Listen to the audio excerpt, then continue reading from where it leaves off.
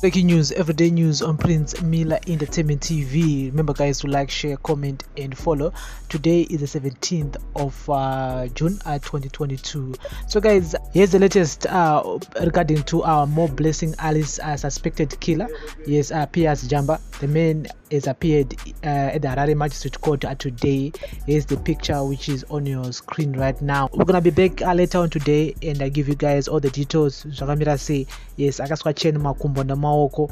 Yes, he's the main suspect regarding to that horrific murder of our Moreblessing Ali. And so we're gonna keep you in the loop, and also Job Scala and also Godfrey Sitole. Yes, they've appeared again this morning at the Harare Magistrate Court. We'll be back again with that latest.